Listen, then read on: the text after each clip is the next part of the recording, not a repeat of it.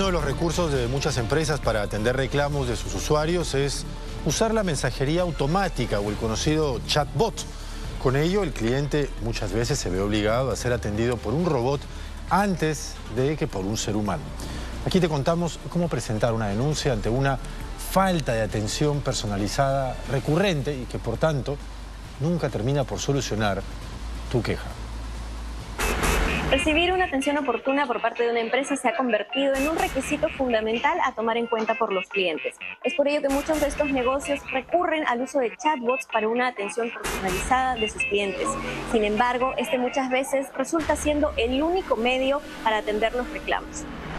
El problema está en que las personas que solo reciben respuestas automáticas a través de estos chatbots no ven solucionados sus problemas e inquietudes, pese a que existe una ley que establece que pueden acceder a una atención personalizada frente a estos casos.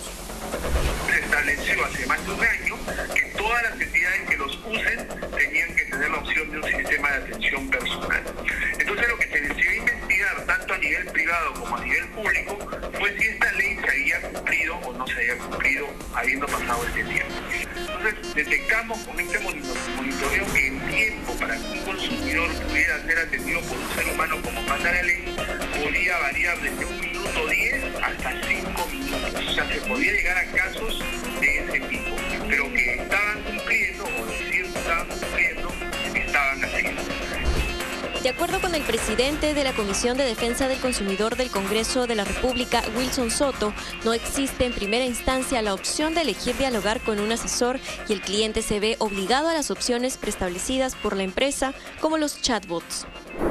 Ante esta situación, ¿cómo puedes hacer para presentar tu reclamo ante la falta de atención personalizada? Lo ideal sería que el primer recurso a utilizar para un reclamo al proveedor sea el libro de reclamaciones, ya sea virtual o físico. Si en 15 días la respuesta que te brinda no llega a solucionar tu problema, puedes presentar tu reclamo en Indecopy de manera virtual y segura de la siguiente manera. Ingresa a la sección Reclama Virtual de la web de Indecopy y selecciona la opción que vaya acorde a tu necesidad. Completa el formulario con los datos del proveedor, el motivo de tu reclamo y adjunta los requisitos que te soliciten. Una vez que la entidad haya aceptado tu solicitud de reclamo, recibirás un correo con un código para que puedas hacer un seguimiento. Con esto se da paso a la mediación e Indecopy se contactará con el proveedor para trasladarle tu reclamo y obtener una respuesta. Si la respuesta es positiva, el trámite termina en ese momento, pero si por el contrario el proveedor no brinda respuesta alguna o niega los hechos, la entidad convocará a ambas partes para dar inicio al proceso de conciliación. Si aún así no llegan a un acuerdo y deseas que se evalúe una posible sanción a la empresa, puedes presentar una denuncia administrativa.